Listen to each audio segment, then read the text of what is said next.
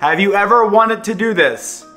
Well, you're in the right place. What's up, guys? It's Feliciotti, and today I'm going to show you how to replace your phone screen in your photos using Photoshop and Lightroom. It's kind of cliche, Instagram-y, but I like the effect. Anytime that you see a phone in my photos, I replace the screen because I just want it to look as sharp as possible. I don't want any glares, and I don't want any of the interface on the phone, so I'm going to show you how to do that in this video. So for this, we'll be using Lightroom and Photoshop. If you don't have Lightroom and Photoshop, I highly recommend getting it.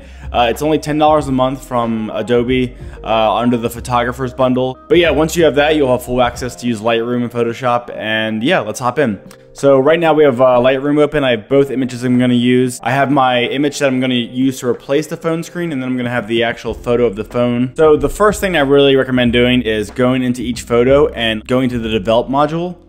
And here you'll scroll down and go to lens correction and enable lens correction. The reason I do this is because you won't have the ability to do this later, so it's better just to do it now before you open it in Photoshop. So I'm going to do that on both images right now. Okay, now that you have both images lens corrected, we're going to open them both in Photoshop. You can do this by holding Command on both photos. After both photos are selected, you can just right click and then do Edit In and do Open as Layers in Photoshop. This will bring both photos into the Photoshop document for you, and they'll both be layers so you can work with them together. So now we have both photos open as layers in Photoshop, as you can see here. So what we're going to be doing, this technique is called masking if you want to look up more about it. I have a great example for you. So to describe a layer mask, this is probably the easiest way. This is a layer mask. So a mask actually is kind of like a blend layer on top that lets you re-add and add areas to the photos. So it's really a lot better than erasing, because once you erase, you can't really undo, but this is kind of like adding a layer on top of that that lets you add and subtract. When you're actually taking the photo, I really recommend turning your screen brightness a little higher and putting like a white background on there so it's easier to see the edges. As you can see here, I just did a photo of the sky to kind of match the background. So I'm going to use the magic wand tool, and then I'm going to select a bit. So see how it's selecting the color here? The magic wand tool will select areas depending on the color. I have the tolerance set to 32, but you can change it. The tolerance will change how much it selects. You can of course hold shift and it'll select things as you go. So as you can see here, by just doing that, we have a pretty good selection of the edges of the screen. So now that you have your photo or screen selected, you want to add a layer mask. So you'll see that here on the very bottom of the layers panel. While you're doing it, if you hold Option or Alt if you're on Windows, it'll actually create a mask of just that area. As you can see here, the photo below it is showing up. If you do this, it's kind of like a hole through your current image. So I'm actually going to go into the layer below it and change the size. And just a little tip, if you hold Shift and Option, it'll keep the aspect ratio, as you can see. You will want to try your best to make it look like it was actually taken on the phone or it's really lined up. I think this works pretty well here. The bottom's not perfect, so I think that looks pretty good. So if we make a new layer here below the current layer and just fill it with black,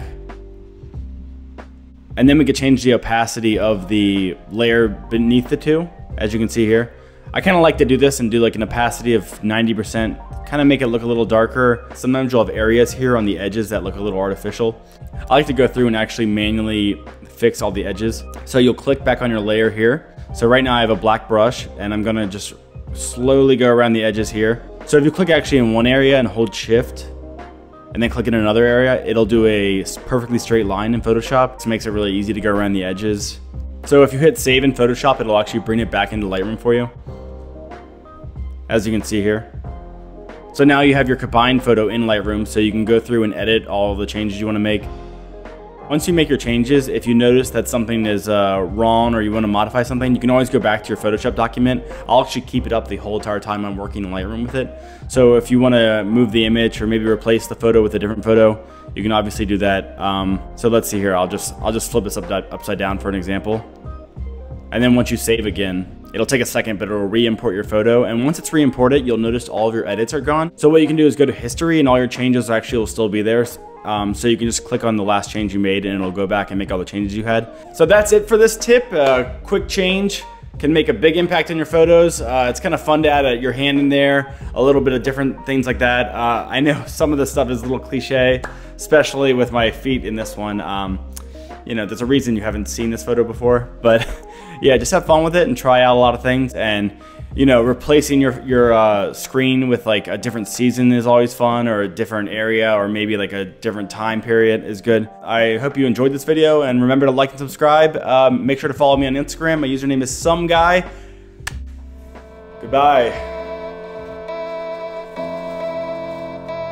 Goodbye. Okay.